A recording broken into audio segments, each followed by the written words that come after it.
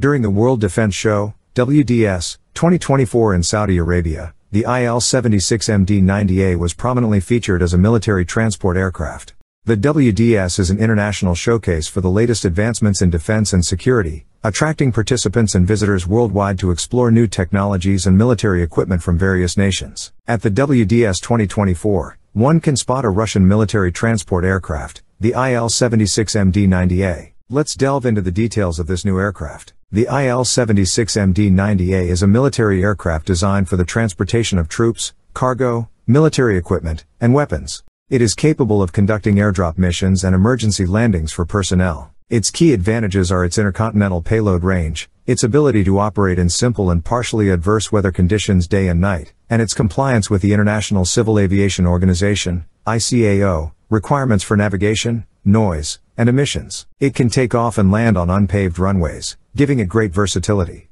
Furthermore, it can perform autonomous operations on unimproved airfields, facilitating cargo loading and unloading. It can transport heavy equipment and bulky cargo while offering competitive pricing and reduced operating costs. The technical specifications of the IL-76MD-90A include a maximum takeoff weight of 210 tons with a maximum payload of 60 tons or 52 tons without payload. It has a range of 4,000 kilometers with a 60-ton payload and a range of 5,000 kilometers with a 52-ton payload.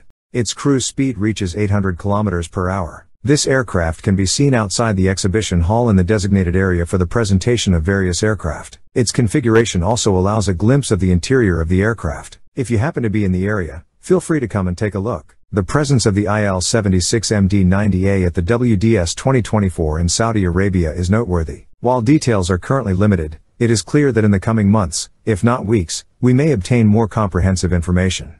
This is a development worth keeping an eye on.